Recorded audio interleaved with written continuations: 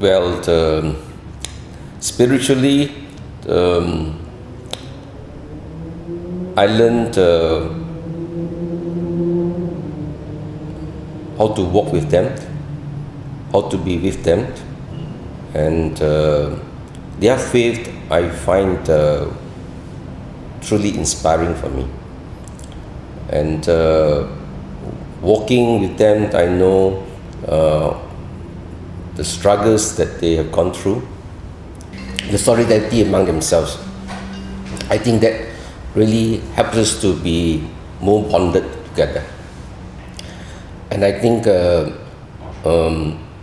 experience also teach me what the real pilgrimage is all about.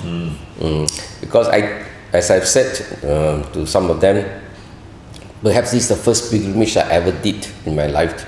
Of course, I've gone for other pilgrimages, but I think the others are very comfortable, more of sightseeing. Of course, there are also prayers involved, but this one was really a pilgrimage to live in a very simple way.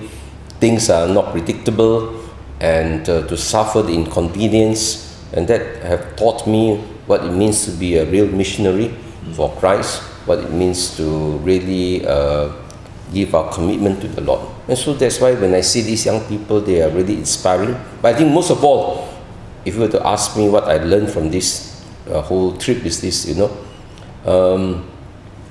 if we suffer together, that suffering brings joy, it brings life. So even though all of us were suffering in different ways, carrying certain burdens and struggling with all the inconveniences, but we were still very happy, and they were still very joyful. Because why?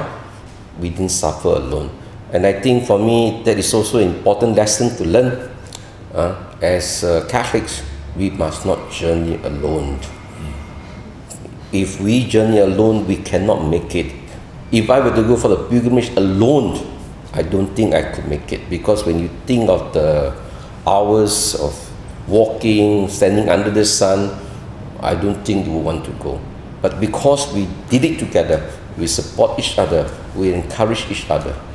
So in that sense, it was a real lesson for all of us, that if only Catholics were to come together in solidarity, working together in communion, then this journey will be possible.